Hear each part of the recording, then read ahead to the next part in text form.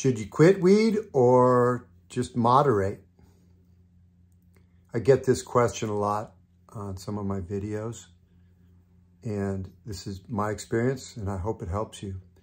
I smoked weed for 28 years, and much of that time, I tried moderating. And the insidious part about weed is that it's very difficult to see the consequences because it is kind of soft and easy, and you can manage pretty well in life for a pretty long period of time smoking weed.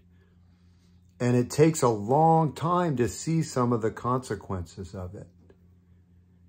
And when I tried moderating in those 28 years, sometimes I could moderate. And what's moderating? The recent question I got is, what do you think about smoking at night and the weekends? And I tried that. And in fact, in the end, I was down to 1 hit of weed a day at night after everything was done. The thing that I realized was that I'm an addict. And I would spend that day with the eye on the prize of that hit of weed at night. And it was like my God. It was like the thing that made me okay. And the amount of energy and lack of focus that obsession had on me was making me suffer. And I didn't see it for so many years. Actually, that's not true. I did see it for many years, and I just kept trying to think that I could moderate.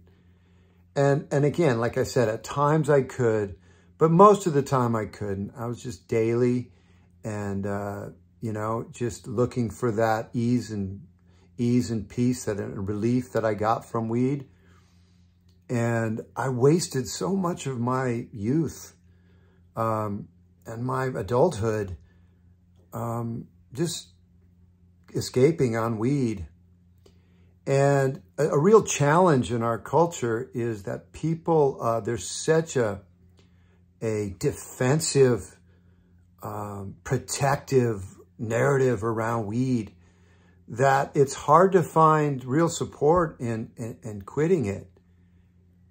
And because I see a lot of young people, friends of mine whose kids are stuck in that cycle. And in my family, there's a lot of people stuck in that cycle. And they can't see that that's a major part of what's blocking them living their best selves. Because the narrative is so, you know, one of the comments I got the other day was, weed addiction, laugh out loud, like weed's not addicting. It was like, and that's like the general belief out there. And if you're watching this video, if you watch my videos, you probably know that you don't need that culture's validation on whether it's addictive or not. You know. I mean, you know if it's causing you some real consequences. And if you're doing that debate, the scary part is, again, I might be repeating myself now, I'm making my point, but the scary part is a lot of the consequences of wasted time and lack of focus and just under living that you're doing, trying to control it, you really don't see the consequences of that for a long time. And then when you finally wake up to that, you're really suffering. And then you know, if you're able to quit, then you have the baggage of all the regret that you have from wasting so much of your life. I mean, that's been a big challenge for me, is to accept reality that, yeah, that was my life for a long time. But the past is gone. I'm still alive. You're still alive. Anything's possible. But I know for me that I had to be honest with myself, that I really couldn't be my best self if I was smoking weed in any capacity. And I know that's not a popular opinion. I don't care. That's the truth. And I see it harming a lot of people. And that's one of the reasons I make these videos, is to speak candidly and honestly about a different narrative. Weed can really cause you some serious consequences in your life, even if you're just smoking it moderately. I know it's not popular.